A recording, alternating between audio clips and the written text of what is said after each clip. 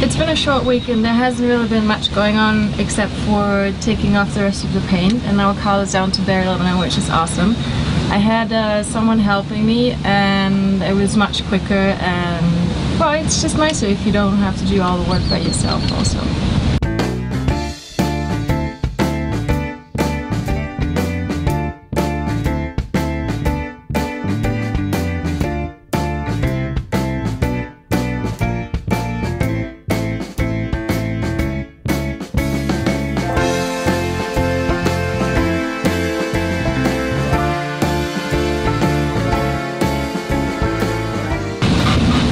A couple of bubbles above the waterline, and this week I opened them up because I wanted to see if there's any more corrosion or holes underneath them, so once I'm still here and have the chance of welding them, I could be doing it.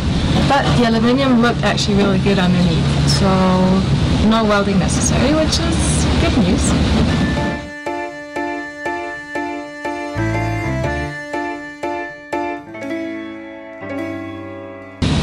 This week my paint has arrived.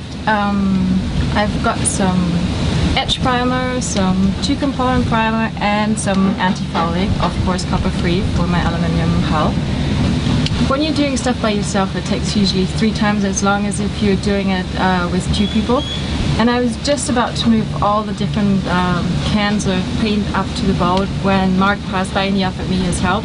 So that was great because it was much quicker than if I had done it by myself.